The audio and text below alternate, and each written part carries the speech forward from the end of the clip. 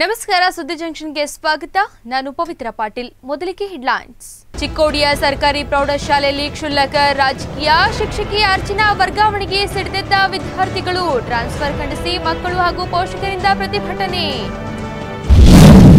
ಹಿಂದೂ ಧರ್ಮ ಉಳಿವಿಗಾಗಿ ಒಬ್ಬೊಬ್ಬರು 12 ಮಕ್ಕಳನ್ನ ಹೆರಬೇಕು, ಸದೃಢ ರಾಷ್ಟ್ರ ನಿರ್ಮಿಸಲು ಆದರ್ಶ ಪುರುಷರಿಗೆ ಜನ್ಮ ನೀಡಬೇಕು. ಸಾಮೂಹಿಕ ವಿವಾಹ ಕಾರ್ಯಕ್ರಮದಲ್ಲಿ ಸಿದ್ದಲಿಂಗೇಶ್ವರ ಸ್ವಾಮೀಜಿ ಹೇಳಿಕೆ. ಮೂಢನಂಬಿಕೆ ವಿರುದ್ಧ ತೊಡೆತಟ್ಟಿದ ಯುವಕರು, ಮರಣ ಹೊಂದಿದ ವ್ಯಕ್ತಿಯ ಗೋರಿ ಮೇಲಿಟ್ಟ ಆಹಾರದಿಂದ ಡಿಎಸ್ಎಸ್ ಕಾರ್ಯಕರ್ತರು. ರಾಯಬಾಗ ತಾಲೂಕಿನ ಜಲಾಲ್ಪುರ ಗ್ರಾಮದಲ್ಲಿ ಘಟನೆ. ಇದೀಗ ವಾರ್ತೆಗಳ ವಿವರ. ಹಿಂದೂ ಧರ್ಮದ ಉಳಿವಿಗಾಗಿ ಒಬ್ಬೊಬ್ಬರು 12 ಮಕ್ಕಳನ್ನ ಹೆರಬೇಕು. ಹಿಂದೂ ಸಮಾಜದ ಜನಸಂಖ್ಯೆ ಕುಸಿದು ಹೋಗುತ್ತಿದೆ ಎಂದು ಸಿದ್ದಲಿಂಗೇಶ್ವರ ಸ್ವಾಮೀಜಿ ಕಳವಳ ವ್ಯಕ್ತಪಡಿಸಿದರು. ಸದೃಢ ರಾಷ್ಟ್ರ ನಿರ್ಮಾಣಕ್ಕಾಗಿ ಆದರ್ಶ ಮಕ್ಕಳನ್ನ ಜನ್ಮ ನೀಡಬೇಕು. ನಮ್ಮ ದೇಶದ ಸರ್ಕಾರದ ಕಾನೂನು ಹೇಳುತ್ತೆ 2 ಮಕ್ಕಳು ಹೊಂದಬೇಕೆಂದು. ಒಂದು ಆರತಿಗೆ ಮತ್ತೊಂದು ಕೀರ್ತಿಗೆಂದು. ಒಂದು ಆರತಿ ಹಾಗೂ ಕೀರ್ತಿಗೆ ಮಕ್ಕಳಾದ್ರೆ ಈ ಕಾನೂನು ಒಂದು ಧರ್ಮದವರಿಗೆ ಅನ್ವಯವಾಗುತ್ತೆ. ಕಲಬುರಗಿ ಜಿಲ್ಲೆಯ ಜೇವರ್ಗಿ ತಾಲೂಕಿನ ಆಂದೋಲದ ಕರುಣೇಶ್ವರ ಮಠದ ಸಿದ್ದಲಿಂಗ ಸ್ವಾಮಿ ವಿವಾದಾತ್ಮಕ ಹೇಳಿಕೆಯನ್ನ ನೀಡಿದ್ದಾರೆ. ಯಾದಗಿರಿ ಜಿಲ್ಲೆಯ ಶಹಾಪುರ ಪಟ್ಟಣದ ರಾಕಂಗಿರದ ಒಗ್ಗರಾಯಣ್ಣ ದೇವಸ್ಥಾನದ ಆವರಣದಲ್ಲಿ ಹೇಳಿಕೆ ನೀಡಿದ್ದಾರೆ. ದರ್ಶನಪುರ ಅಭಿಮಾನಿ ಬಳಗದ ವತಿಯಿಂದ ಹಮ್ಮಿಕೊಂಡ ಉಚಿತ ಸಾಮೂಹಿಕ ವಿವಾಹ ಹಾಗೂ ಧರ್ಮಸಭೆ ಕಾರ್ಯಕ್ರಮದಲ್ಲಿ ಭಾಗವಹಿಸಿ ಮಾತನಾಡಿ ಹೇಳಿಕೆಯನ್ನ ಕೊಟ್ಟಿದ್ದಾರೆ.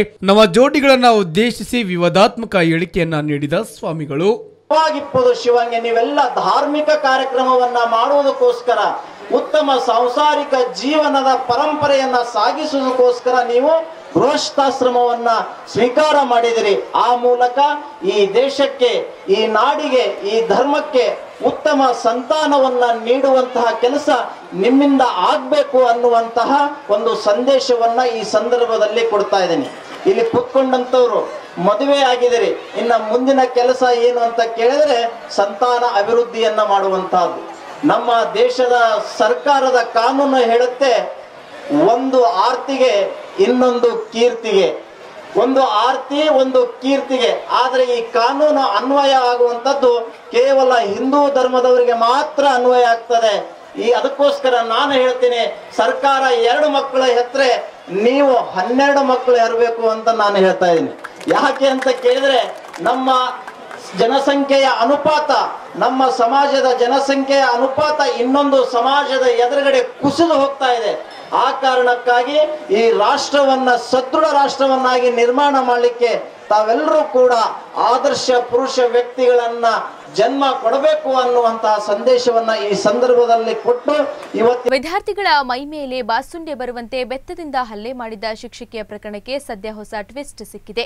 ಮಕ್ಕಳನ್ನ ಹೊರಗೆ ಕರೆದೊಯ್ದು ಹಲ್ಲೆ ನಡೆಸಿದ್ದ ಶಿಕ್ಷಕಿಯ ಬೆಟರ್ ಅನ್ನುವ ಮೂಲಕ ವಿದ್ಯಾರ್ಥಿಗಳು ಮತ್ತೊಂದು ಗೊಂದಲಕ್ಕೆ ನಾಂದಿ ಹಾಡಿದ್ದಾರೆ.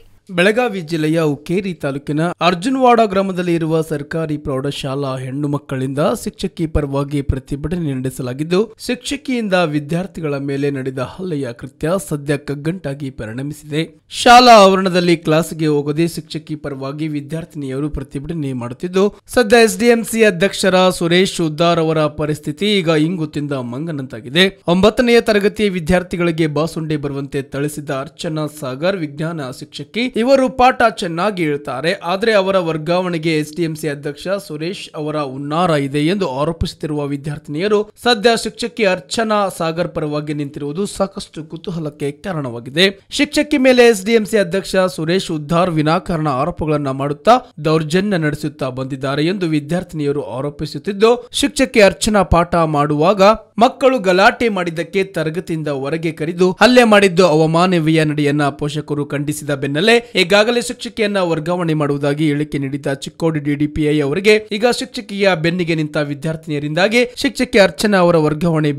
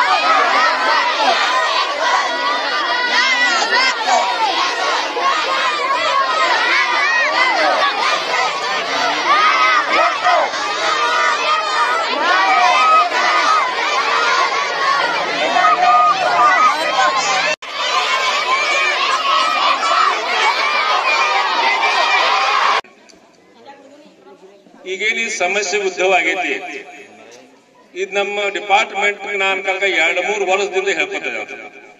2-3 ವರ್ಷದಿಂದ ಅವ್ರು ಅಪ್ಲಿಕೇಶನ್ ಕೊಟ್ಕೊತಿದ್ದಾರೆ.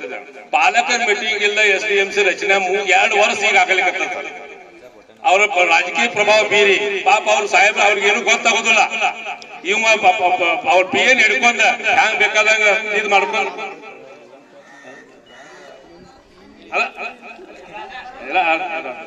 ಅವ್ರ PN ಹಿಡ್ಕೊಂಡು ಯಾವ ಬೇಕಾದಂಗ SDMC ಹೆಸರುಗಳು ತಗೊಂಡ್ಬಂದ ಅದ್ ರಚನೆ ಮಾಡ್ತಾನ. ಈ ವಿಷಯ ಬದಲಿ ಮಾರ್ಜಿನಾ ಮೇಡಮ್ ಬೈತರ ಬದಲಿ ಹೇಳ್ತಾನ. ಈ ವಿಷಯ ನನಗೆಲ್ಲ ಹುಡುಗರು ನನ್ನ ಕಡೆ ಬಂದದ್ದು ಸರ್. ಆಗ ನಾ ಮರದಿವ್ಸ ಬಂದ್ ನಮ್ಮ ಬಸಗೌಡ್ರು ಬಂದ ಅದ್ ಇಲ್ಲೇ ಆಫೀಸ್ನಾಗ ಕೊತ್ತ ಅವ್ರ ಮೇಡಮ್ ಒಂದು ಮೆಮೊ ಕೊಟ್ಟಾಯ್ತು. ಅವ್ರ ಕಡೆ ಉತ್ತರ ತಗೊಂಡ್ ಇಲ್ಲೇ ಮುಗಿಸ್ಬೇಕಪ್ಪ ಅಂತ ನಾ ಮುಗಿಸ್ಬಿಟ್ಟಿದ್ದು. ಇಷ್ಟೆಲ್ಲ ಬೆಳೆಸೋ ಕರ್ನಾಟಕ ತುಂಬಾ ಬೆಳೆಸೋ ಅಂತ ಏನಾಗಿದೆ. ಟೀಚರ್ಸ್ರಿ ಏನೋ ಕೆಲಸ ಇದ್ದಿತ್ತು ಆಫೀಸ್ದಾಗ ಇದ್ರಿ. ಅವಾಗ್ರಿ ಅಲ್ರಿ ನಮ್ ಶಾಲೆಗೆ ಹೋಗ್ಬೇಕ್ರಿ ಹುಡುಗಿಗ್ರಿ ಹೆಸರು ಬರ್ಯಾಕ ಹೇಳಿರಿ. ನನಗ್ರಿ ಓದ್ಸಾಕ್ ಹೇಳಿರಿ. ಎಷ್ಟ್ ಪಾಠ ಮಾಡಿದಾರ್ರಿ. ನಾವ್ ಓದ್ಸಾತೀನ್ರಿ, ಹೆಂಗ್ ಬೇಕಾದಂಗ ಹುಡುಗರು ಓದಾತೀರಿ. ಅದಕ್ಕಾಗ್ರಿ ನಾವ್ ಬಂದ್ರಿ ಸಿಟ್ಲೆ ಬಡದಾರ್ರಿ. ಅವ್ರಿಗೆ ಇಷ್ಟಿಷ್ಟ ಬಡದ್ರು ಬಿ ಇವ್ರಿ ಇಲ್ಲಿ ತಕ ಓದಿಟ್ರಿ. ಅವ್ರ ಏನಾಗ್ಲಿ ನಮ್ಗೆ SDMC ಅಧ್ಯಕ್ಷ ಬ್ಯಾಡ, ನಮ್ ಟೀಚರ್ ನಮ್ಗೆ ಬೇಕು. ಈ SDMC ನಮ್ಗೆ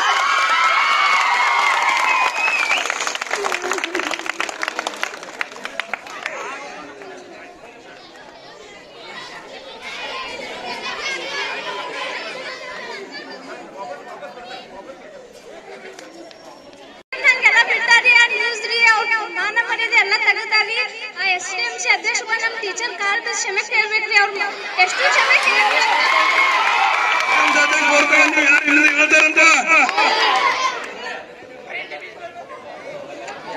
ಬಿಜೆಪಿಯ ಸೇಡಂ ತಾಲೂಕು ಘಟಕದ ಅಧ್ಯಕ್ಷರಾಗಿ ಕೋಡ್ಲಾ ಗ್ರಾಮದ ಪರ್ವತರೆಡ್ಡಿ ನಾಮದಾರ್ ಆಯ್ಕೆಯಾಗಿದ್ದಾರೆ. ಕಲಬುರಗಿಯಲ್ಲಿ ಶನಿವಾರ ಬಿಜೆಪಿ ಮುಖಂಡರ ಸಭೆಯಲ್ಲಿ ತಾಲೂಕಾ ಅಧ್ಯಕ್ಷ ಸ್ಥಾನಕ್ಕೆ ಕೆಲ ಹೆಸರುಗಳು ಕೇಳಿಬಂದಿದ್ದವು. ಪರ್ವತರೆಡ್ಡಿ ನಾಮವಾರ್ ಹೆಸರನ್ನು ಅಂತಿಮಗೊಳಿಸಲಾಗಿದೆ. ಸೂಕ್ತ ಪರಿಹಾರಕ್ಕೆ ಆಗ್ರಹಿಸಿ ರೈತರ ಧರಣಿ ನಿರತ ರೈತರ ಅಸ್ವಸ್ಥ. ಧರಣಿ ಸ್ಥಳದಲ್ಲಿ ಚಿಕಿತ್ಸೆ ನೀಡುತ್ತಿರುವ ಆರೋಗ್ಯ ಇಲಾಖೆ ಸಿಬ್ಬಂದಿಗಳು. ಯಾದಗಿರಿ ಜಿಲ್ಲೆಯ ವಡಗೇರ ತಾಲೂಕಿನ ಶಿವಪುರ್ನ ಬ್ರಿಡ್ಜ್ ಮೇಲೆ ಶಿವಪುರ ಗೋನಾಲ ರೈತರಿಂದ ಪರಿಹಾರ ನೀಡಲು ಆಗ್ರಹಿಸಿ 5 ದಿನಗಳಿಂದ ಪ್ರತಿಭಟನೆ ನಡೆಯುತ್ತಿದೆ. RTPS ನಿರ್ಮಿಸಿರುವ ಸೇತುವೆ ನೀರಿನಿಂದ ಭೂಮಿ ಕಳೆದುಕೊಂಡ ರೈತರು ಕಳೆದ 3 ದಿನದಿಂದ ರೈತ ಮರ್ಯಪ್ಪ ಮೇತ್ರಿ ಉಪವಾಸ ಧರಣಿ ಮಾಡುತ್ತಿದ್ದು, ಅದರ ಹಿನ್ನೆಲೆ ಅವರು ಅಸ್ವಸ್ಥರಾಗಿದ್ದಾರೆ. ಊಟ ಮಾಡ್ಬೇಕು ಎಲ್ಲ ಕಡೆ ಊಟ ಏನು ಮಾಡಿ ಅಂದ್ರೆ ಸ್ವಲ್ಪ ಮುಂಜಾನೆ ಬೇಕಾ ಬೇಡ ನಿನ್ನೆಲ್ಲೈಸಿನ ಆರಾಮಿಲ್ರಿ. ಇಲ್ಲಿ ಇವತ್ತಿಗೆ 6 ದಿನ ಆಯ್ತ್ರಿ ಸರ್. ಇದು ಪ್ರತಿಭಟನೆ ಮಾಡಿ ಎಲ್ಲ ಊಟ ಮಾಡಿ ಎಲ್ಲ ಮಾಡೇ ಮಾಡ್ತಾರ್ರಿ. ಅಲ್ಲ ಮಾಡ್ತಾರ ಕರೆ ಅವ್ರ ಆರಾಮಿಲ್ಲ ಅಲ್ರಿ, ಆರೋಗ್ಯ ಆರಾಮಿಲ್ಲ ಅಲ್ಲಿತ್ತ. ಎಲ್ಲಿಗೆ ಮನೆಗೂ ಹೋಗಪ್ಪ, ಎಲ್ಲಿಗೆ ಕೂರ್ಸ್ಕೊಂಡ್ ಬರ್ತದೆ ಕರೆದ ಬರ್ರಿ ಅಂತ. ನಾನು ಸ್ಕೂಲ್ ಹುಡುಗರು ಇಂಜೆಕ್ಷನ್ ಇದಾವೆ. ಹೌದು, ಎಲ್ಲಿಗೆ ಒಲ್ಲೆ ಅಂತಂದ್ರೆ ನಾವ್ ಇಲ್ಲೇ ಇರ್ತೀವಿ. ನಾವ್ ಏನ್ಯಾಕಾಗಲಿ ನೋಡಮಂತೇಳಿ ಕುಂತ್ಕೊಂಡ ಸಂಜೆ ಊಟ ಮಾಡು. ಈ ನೋವಿನಾಗೇನೋ ಇಂಜೆಕ್ಷನ್ ಹಾಕಿಲ್ಲ, ಅದೇನು ಶಕ್ತಿ ಇದೆ ಅಷ್ಟೇನೆ. ಸರ್ ಒಂದ್ 4 ಮಾತು ನೀವು ಆರ್ಡರ್ ಮತ್ತೆ ಹೆಂಗ ನೋಡ್ರಿ ರೋಗಿ ಪರಿಸ್ಥಿತಿ ಏನ್ ಮಾಡೋದು. ಏನ್ ಇವತ್ತಿಗೆ ಆರಾಮಾದ ಸರ್, ಆರಾಮಾಗ ದಿನ ಬರ್ಬೇಕಾಗ್ತದೆ ಸರ್. ಹೊಸ ಬರಕಂತ ತಯಾರಿಲ್ರಿ ಸರ್. ಏನೋ ಒಂದಿಷ್ಟು ಇಂಜೆಕ್ಷನ್ ಕೊಟ್ಟು ಸ್ವಲ್ಪ ವಿಷಯ ಗೋಲಿ ಏನ್ಯಾಕಾಗಲಿ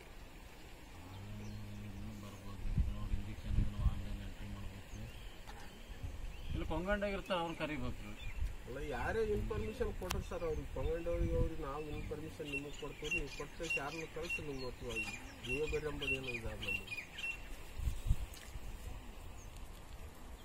ನಮಗೆಲ್ಲ ಗೊತ್ತಿರೋ ಅಂತೇಳಿ ಹೌದು ಎಲ್ಲ ಹಿಡ್ಕೊಂಡ್ಬಂದು ತಪ್ಪೇನಂದ್ರೆ ಬಂದದ್ದು ಒಳ್ಳೇದಾಗ್ಯದ ನೋಡ್ರಿ. ಹಿಂಗಾದಾಗಿತ್ತ ಎಲ್ಲಿಗೆ ಹೋಗ್ತಾ ಇರಲ್ಲ, ಹೋಗಮ್ಮಂತಂದ್ರೆ ಏನು ಅದು ಯಾವಾಗನ ಜೀಪ ಮಾಡಿಕೊಂಡು ಏನು ಆರಾಮಿದ್ರೇನೆ ದುಡಿಬೋದು, ಎಲ್ಲ ಕಡಿಮೆ ಆಗುತ್ತೆ. ಸುಮ್ಮನೆ ಅಸ್ತವ್ಯಸ್ತ ಮಲ್ಕೊಂಡ್ರೆ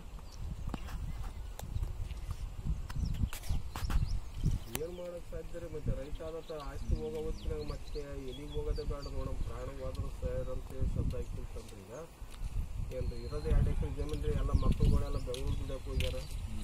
ಇಂಥ ವ್ಯವಸ್ಥೆಯಲ್ಲಿ ಅವರು ರೈತರು 3 ವರ್ಷದಿಂದ. ಬೆಳಗಾವಿಯಿಂದ ಚೆನ್ನೈಗೆ ಹೋಗುವಾಗ ರಾಷ್ಟ್ರ ಹೆದ್ದಾರಿಯಲ್ಲಿ ಚಲಿಸುತ್ತಿರುವ ಲಾರಿಯಲ್ಲಿ ಇದ್ದ ಜನರೇಟರ್ ತಂತಿ ಸ್ಪಾರ್ಕ್ ಆಗಿ ಬೆಂಕಿ ಹತ್ತಿದ ಭಯಾನಕ ಘಟನೆ ನಡೆದಿದೆ. ಲಾರಿಯಲ್ಲಿ ಬೆಂಕಿ ಹತ್ತಿದ ದೃಶ್ಯ ನೋಡಿದ ಲಾರಿ ಚಾಲಕ ಸಂಜಯ್ ಈರಪ್ಪ ಮಾದಿಗರ್ ಈತ ಸಮೀಪದ ಸಂಕೇಶ್ವರ್ ಪಟ್ಟಣದಲ್ಲಿ ಹೊತ್ತಿ ಉರಿಯುತ್ತಿರುವ ಲಾರಿ ಎಂಟ್ರಿ ಕೊಟ್ಟು ಸಮೀಪದ ವಾಟರ್ ಸರ್ವಿಸಿಂಗ್ ಸೆಂಟರ್ ಸಿಬ್ಬಂದಿ ಹಾಗೂ ಅಗ್ನಿಶಾಮಕ ದಳದ ಸಿಬ್ಬಂದಿ ಹೊತ್ತಿ ಉರಿಯುತ್ತಿರುವ ಬೆಂಕಿ ಆರಿಸುವುದರಲ್ಲಿ ಪ್ರಮುಖ ಪಾತ್ರ ವಹಿಸಿದ್ದಾರೆ.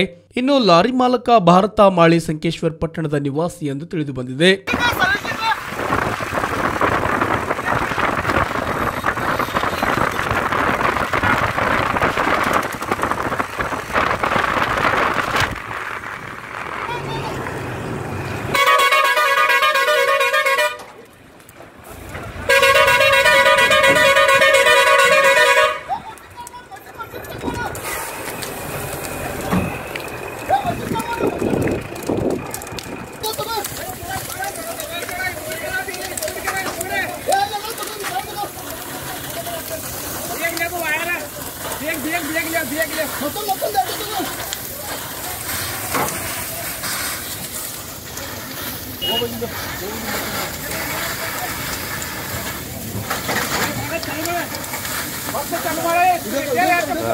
चला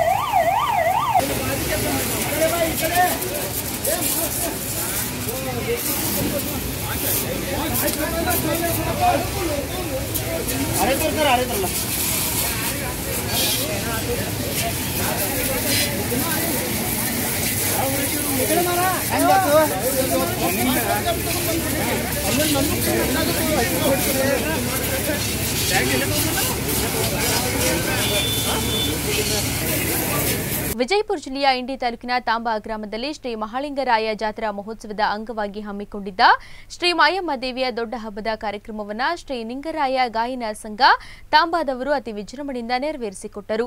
ಹೌದು, ಪ್ರತಿ ವರ್ಷದಂತೆ ಈ ವರ್ಷವೂ ಕೂಡ ಕುರಿ ಕಾಯುವ ಯುವಕರ ಸಂಘ ಶ್ರೀ ಮಾಳಿಂಗರಾಯ ದೇವರ ಹಬ್ಬ ಮಾಡುತ್ತಾ ಬಂದರೂ ಕೂಡ ಈ ವರ್ಷ ಶ್ರೀ ಮಾಯಮ್ಮ ದೇವಿಯ ದೊಡ್ಡ ಹಬ್ಬ ವಿಶೇಷವಾಗಿತ್ತು. ಈ ಹಬ್ಬದ ಸನ್ನಿವೇಶಗಳು ನೋಡಿದ್ರೆ ಸಾವಿರಾರು ವರ್ಷಗಳ ಹಿಂದೆ ನಡೆದ ಶ್ರೀ ಮಾಯಮ್ಮ ದೇವಿ ಹಾಗೂ ಶ್ರೀ ಬೀರಲಿಂಗೇಶ್ವರರು ಸ್ವತಃ ಸಾಕ್ಷಾತ್ ದೇವರಾಗಿ ಅವರೇ ಬಂದು ಇಳಿದಿದ್ದಾರೆ ಎನ್ನುವ ವಾತಾವರಣ ನಿರ್ಮಾಣವಾಗಿತ್ತು. ಈ ಕಾರ್ಯಕ್ರಮದಲ್ಲಿ ಡೊಳ್ಳಿನ ಪದಗಳ ಮೂಲಕ ಜನರನ್ನ ಬೇರೆ ಲೋಕಕ್ಕೆ ಕರೆದೊಯ್ಯುವ ಕಾರ್ಯ ಶ್ರೀ ನಿಂಗರಾಯ ಗಾಯನ ಸಂಘ ತಾಂಬದವರು ಮಾಡಿದ್ದು ಜನರ ಮೆಚ್ಚುಗೆಗೆ ಪಾತ್ರವಾಗಿತ್ತು. ಈ ಕಾರ್ಯಕ್ರಮವನ್ನ ನೋಡಲು ವಿವಿಧ ಊರುಗಳಿಂದ ಸಾವಿರಾರು ಭಕ್ತರು ಆಗಮಿಸಿದರು. ಇಂತಹ ಕಾರ್ಯಕ್ರಮಗಳನ್ನು ಹಮ್ಮಿಕೊಂಡಿದ್ದ ಕುರಿಗಾಯಿಗಳ ಕಾರ್ಯಕ್ಕೆ ಜನರು ಸಂತಸ ಮತ್ತು ಮೆಚ್ಚುಗೆಯನ್ನ ವ್ಯಕ್ತಪಡಿಸಿದ್ದಾರೆ.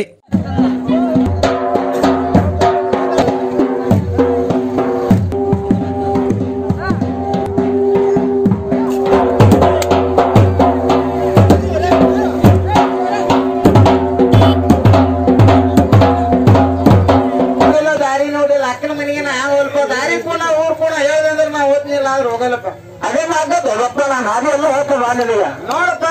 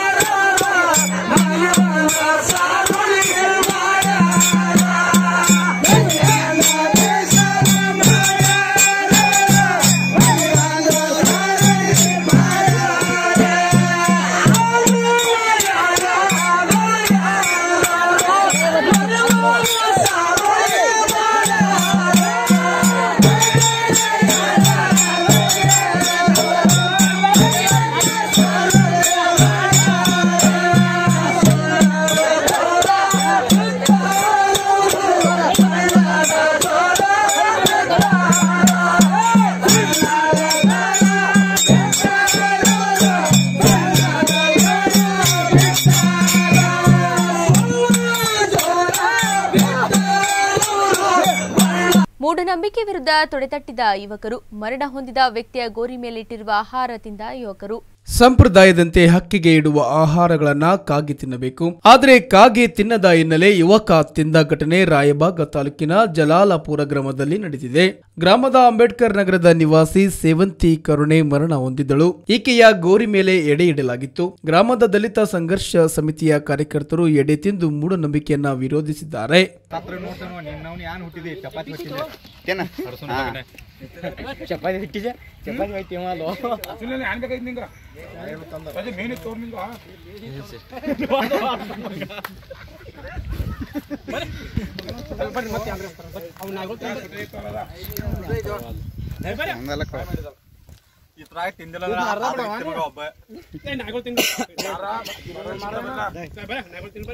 ಕಡೋಲಿ ಗ್ರಾಮದಲ್ಲಿ ಬಾಲಕಿ ಮೇಲೆ ನಡೆದ ಅತ್ಯಾಚಾರ ಖಂಡಿಸಿ ಪ್ರತಿಭಟನೆಯು ಕಾವು ಹೆಚ್ಚಾಗುತ್ತಿದ್ದು, ಅತ್ಯಾಚಾರಿಗೆ ಗಲ್ಲು ಶಿಕ್ಷೆ ಸರಿಯಾದ ಶಿಕ್ಷೆ, ಆತನನ್ನ ಗಲ್ಲಿಗೇರಿಸೆಂದು ವಿವಿಧ ಒಕ್ಕೂಟಗಳು ಸೇರಿ ಬೆಳಗಾವಿ ಪೊಲೀಸ್ ಆಯುಕ್ತರಿಗೆ ಮನವಿ ಸಲ್ಲಿಸಿದರು. ಶನಿವಾರ ಅಂತಾರಾಜ್ಯ ಜನನಾಯಕ ಕರ್ಪೂರಿ ಠಾಕೂರ್ ಸಮುದಾಯಗಳ ಒಕ್ಕೂಟ ಹಾಗೂ ರಿಪಬ್ಲಿಕನ್ ಪಾರ್ಟಿ ಆಫ್ ಇಂಡಿಯಾದ ಕಾರ್ಯಕರ್ತರು ಬೆಳಗಾವಿ ಪೊಲೀಸ್ ಆಯುಕ್ತರಿಗೆ ಮನವಿ ಸಲ್ಲಿಸುವುದರ ಮೂಲಕ ಕಡೋಲಿ ಗ್ರಾಮದ 7 ವರ್ಷದ ಮುಗ್ಧ ಬಾಲಕಿಯ ಮೇಲೆ ಸುನೀಲ್ ಬಾಳನಾಯಕ್ ಎಂಬುವವನು ಅತ್ಯಾಚಾರ ನಡೆಸಿದ್ದು ಸಮಾಜವೇ ತಲೆ ತಗ್ಗಿಸುವಂತಹ ಕೃತ್ಯವಾಗಿದೆ. ಆಂಧ್ರ ಪ್ರದೇಶದ ದಿಶಾ ಅತ್ಯಾಚಾರದ ಆರೋಪಿಗಳಿಗೆ ಆದ ಶಿಕ್ಷೆಯನ್ನ ಪರಿಗಣನೆಗೆ ತೆಗೆದುಕೊಂಡು ಈ ಪ್ರಕರಣವನ್ನ 50 ದಿನದ ಒಳಗಾಗಿ ಇತ್ಯರ್ಥಗೊಳಿಸಿ ಆತನನ್ನ ಕೂಡಲೇ ಗಲ್ಲಿಗೇರಿಸಬೇಕು ಹಾಗೂ ಇಂತಹ ಘಟನೆಗಳು ನಡೆದಾಗ ಸ್ವಯಂ ಪ್ರೇರಿತ ಪ್ರಕರಣಗಳನ್ನು ದಾಖಲಿಸಿಕೊಂಡು ಶಿಕ್ಷೆ ವಿಧಿಸಬೇಕು ಎಂದು ಆಗ್ರಹಿಸಿದರು.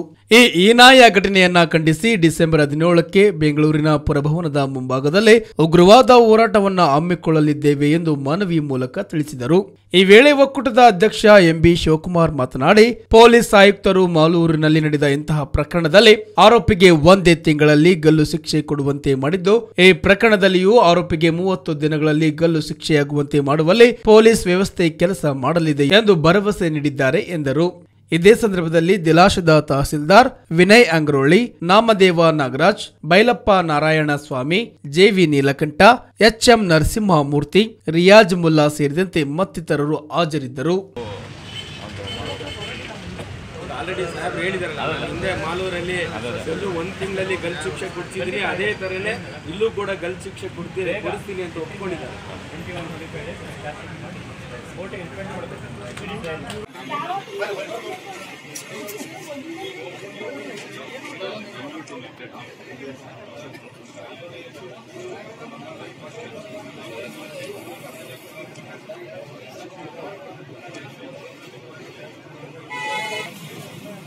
ಜನನಾಯಕ ಕರ್ಪೂರಿ ಠಾಕೂರ್ ಸಮುದಾಯಗಳ ಒಕ್ಕೂಟದ ರಾಷ್ಟ್ರೀಯ ಅಧ್ಯಕ್ಷ ಹಾಗೂ ಚೌರಿಕ ಸಮುದಾಯಗಳ ಒಕ್ಕೂಟದ ಪರವಾಗಿ ಎಲ್ಲ ನಮ್ಮ ಇಲ್ಲಿ ಏನು ಇವತ್ತಿನ ದಿನ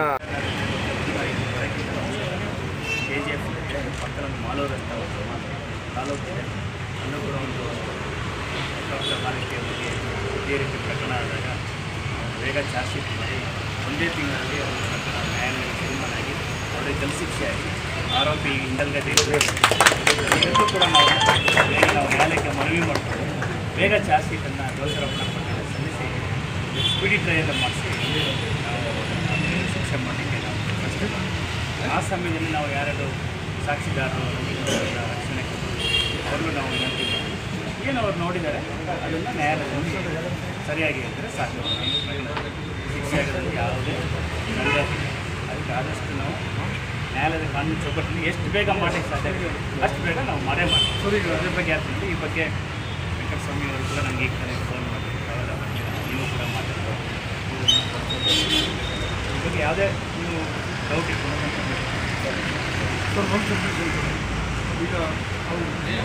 ಇದಾಗಿದೆ ಇವತ್ತಿನ ಸುದ್ದಿ ಜಂಕ್ಷನ್. ಹೀಗೆ ನೋಡ್ತಾ ಇರಿ.